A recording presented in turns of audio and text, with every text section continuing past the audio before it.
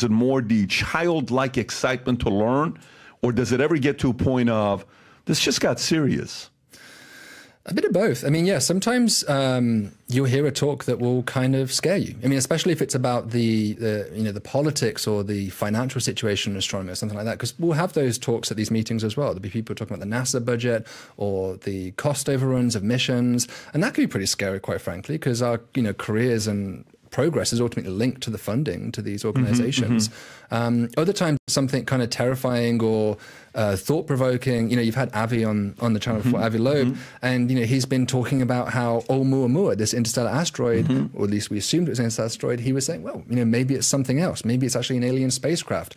And look, the first time you see that, part of you wants to kind of like think, hold on, that's ridiculous.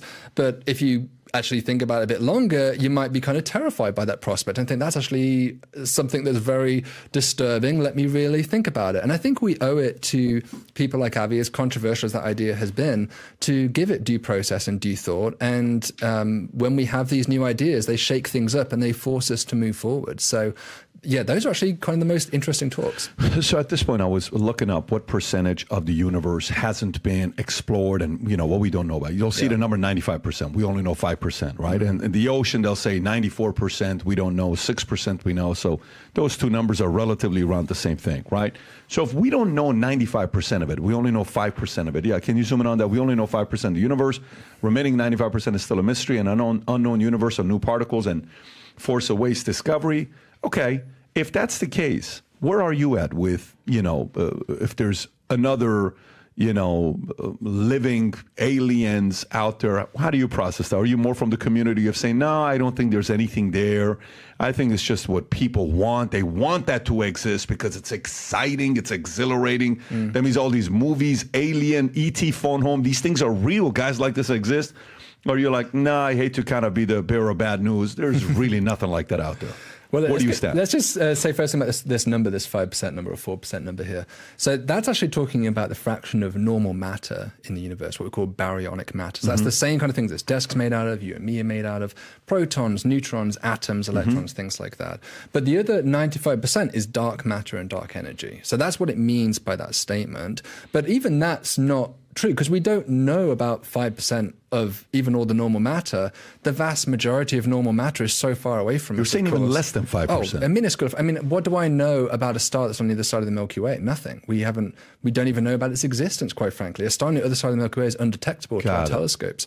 So we know about only really the stars which are in our local neighborhood, maybe about of order of 100 million to 1 billion of them. There's at least 100 billion stars around the Milky Way, and there's 100 billion galaxies outside of the Milky Way, of which we know hardly anything about their microscopic, in terms of the stars and the planets, that kind of properties.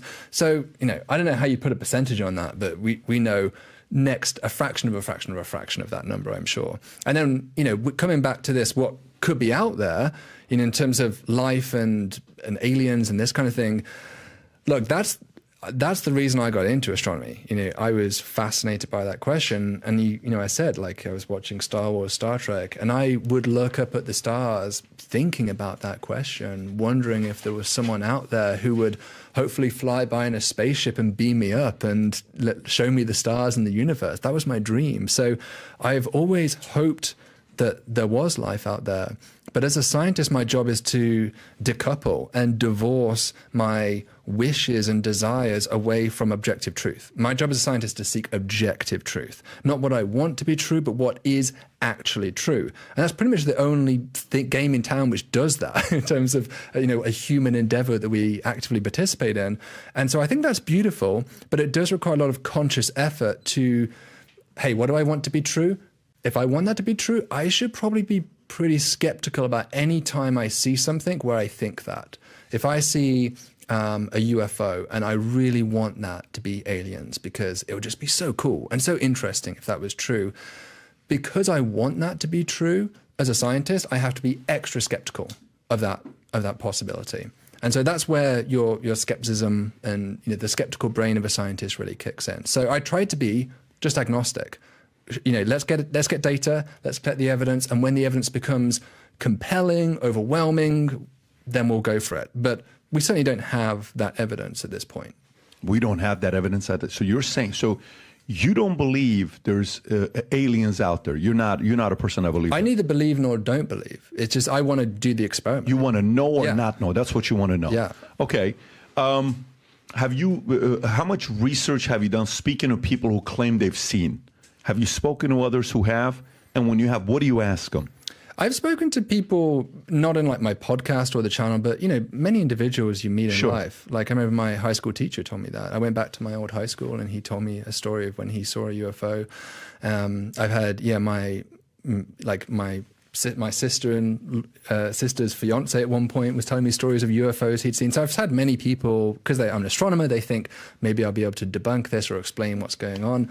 But I can't. I mean, you can't take a first-hand story like that and explain it. It's just not enough information. I mean, I don't have any equipment to observe or go back. So out of your 10,000 peers who are other astrophysicists or astronomers, out of the small community you're part of, what percentage of them are convinced there are UFOs out there?